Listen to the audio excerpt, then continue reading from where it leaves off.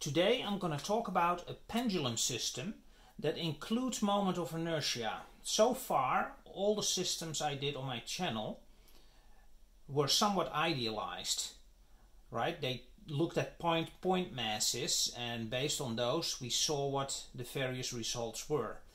In this case I'm going to look at moments of inertia, and I'm not going to assume that there are point masses. I'm going to assume that masses have real sizes. Okay, and that makes it much more realistic. So what I did is I took Thor's hammer, in this case, as you can see in this picture over here, and I'm gonna let Thor's hammer swing back and forth. Okay, and I'm gonna see what the equations of motions are based on the Lagrangians. And I'm also gonna look at simplifying this and getting to this result. And then I'm going to simulate those two, and then I'm going to see what the differences are and what the effects are of all these estimations and approximations. Okay? So the first thing we're going to do is we're going to take a look at the generalized coordinates. And if you see here, it's swinging back and forth in a plane. And what that means is that there is only one generalized variable, which is theta. Okay? And I'm going to use, obviously, I'm going to use the Lagrangians, like I usually do. So theta is the generalized variable, and as a consequence, the delta theta for the infinitesimal variation is obviously delta theta, okay? So that's number one. Generalized forces are not present here. So I only have gravity in this picture, and there are no external forces probing on the system. So all the generalized forces are zero. Okay? So now we're going to determine the Lagrangian. And we always do that in two steps. We're looking at the kinetic energy first, and then we're looking at the potential energy. We subtract those, and that will give you the Lagrangian. Okay? And based on that you can calculate the equations of motion.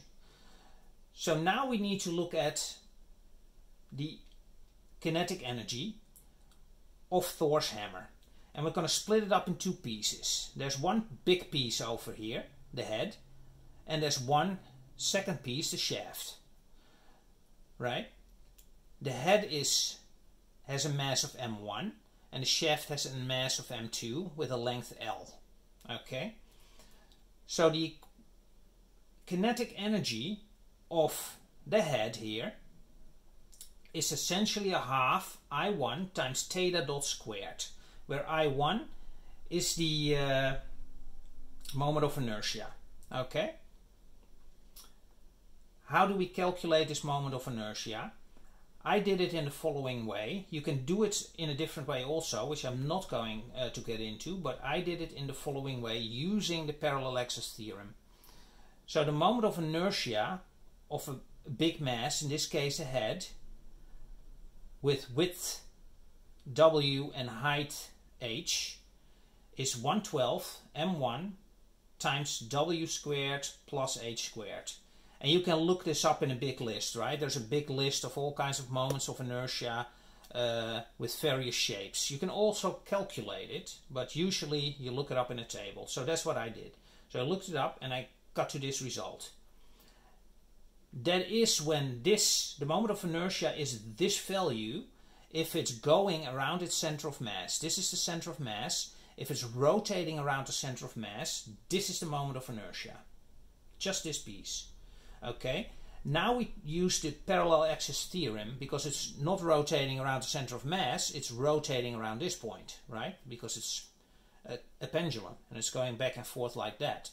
So it's rotating around that point. And as a consequence, you need to use the parallel axis theorem, and you have to add an extra m1, mass of the head, times the length between this point where you mount it and the real center of mass here.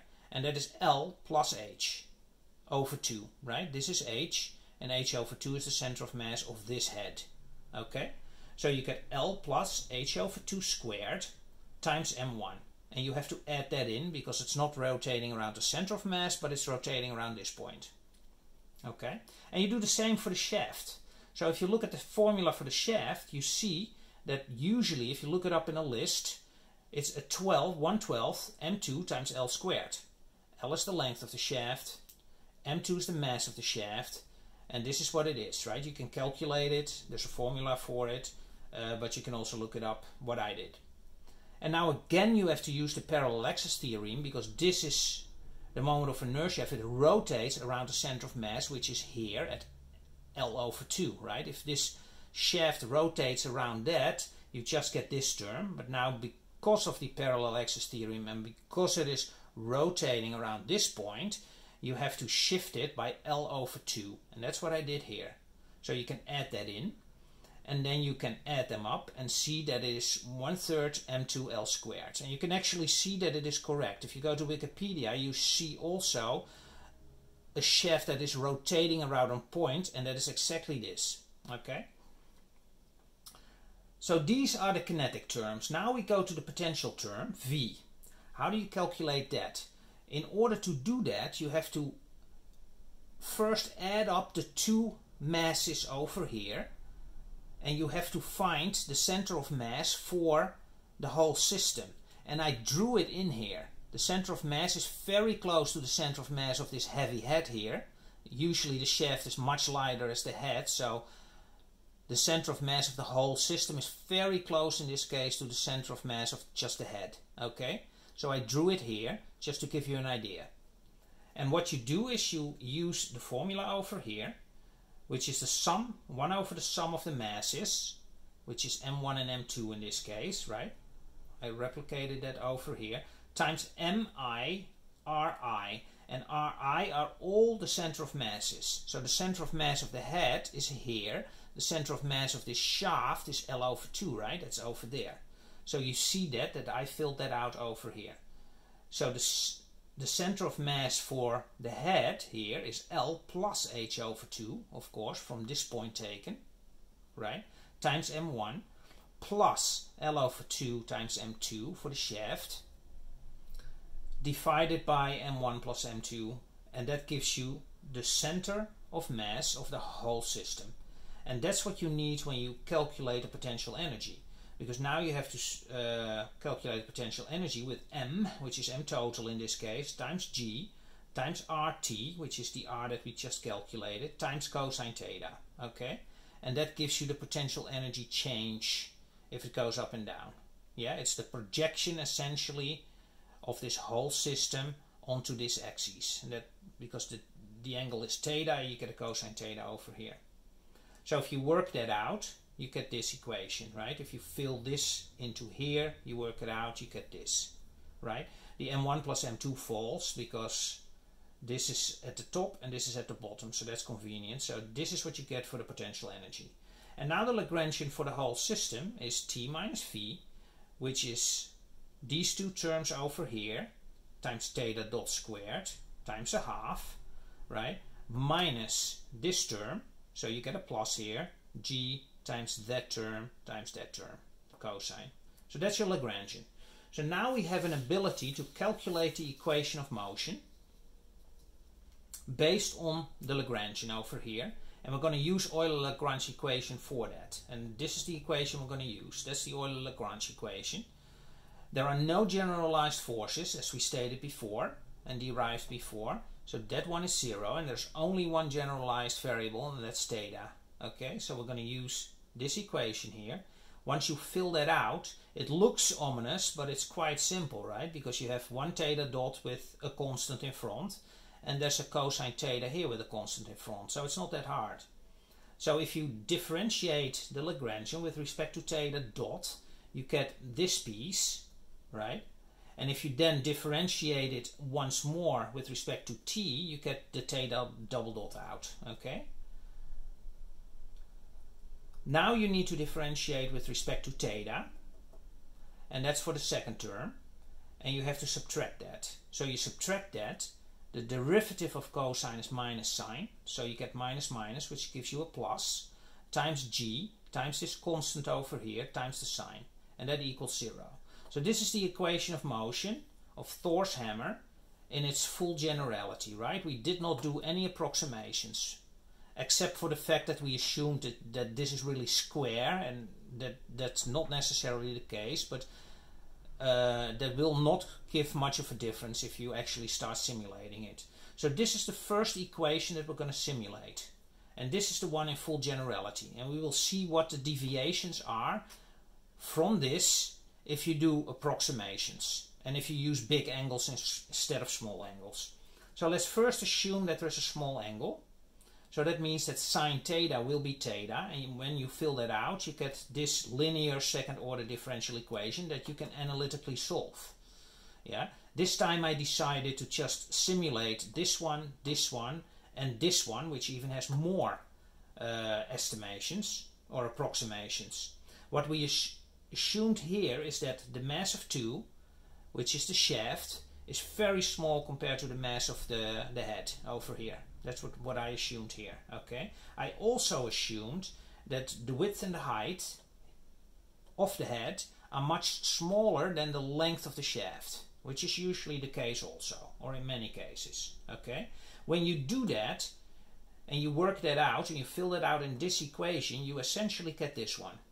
And this one should be very familiar to you. This is just a linear differential equation of the second order of a pendulum, of this pendulum, with a mass that does not have any size, right? A point mass. So if you take a point mass, you take the approximation that sine theta is about theta, you get this equation out of your Lagrangian, if you would do that, okay? So now the idea is to have these three equations, do simulations on all these three, this one, and this one, for various angles. First I'm going to do small angles and see what the difference is between the three. And then I'm going to do big angles and then I will see what the difference is between the three. Okay? And that's what I did here. So I took small angles on the left. So these are small angle variations. And these are big angle variations, right? I used 0.1 radians for the left hand side, which is a small angle. And I used 0.4 radians for the right hand side, which is a very big angle. And when you look carefully, you see the following. At the top I simulated up to 10 seconds, and then because you couldn't see the difference, I simulated between 90 and 100 seconds. So I simulated 100 seconds here, also here, simulated 100 seconds on the left and on the right. The top graphs show between 0 and 10 seconds and the bottom graph between 90 and 100 seconds. And that's the same here, okay? So even for the big angles, the top is between 0 and 10 seconds, the bottom between 90 and 100 seconds. So you can see what the difference is after some time. And what you see in the top here, this function here, this is the fully approximated one. This is just a G over L equation, okay? That's what you see here. And you see that that frequency is higher than the frequency of the other two solutions.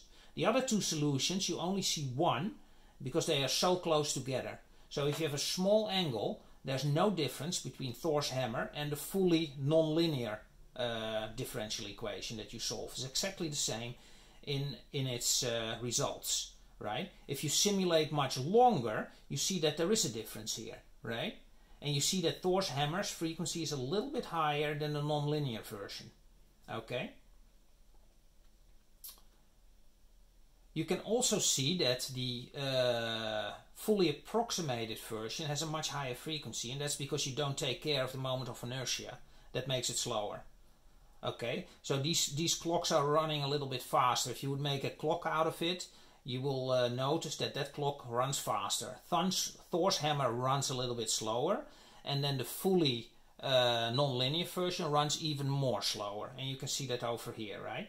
With small angles, it's not so prominent, but with big angles on the right hand side, you see that it is very prominent, right? There's huge differences. Even between the first 10 seconds, you can already see that this version runs much faster, right? That's the one that's fully approximated. It's just a G over L. And even the Thor one runs a little bit faster already than the one that takes care of non-linearity issues also. And it's very prominent if you look between 90 and 100 seconds. You see a huge difference over here. Okay? I think this is a great place to stop. If you like this video, please subscribe and please like, and I'll see you in the next one.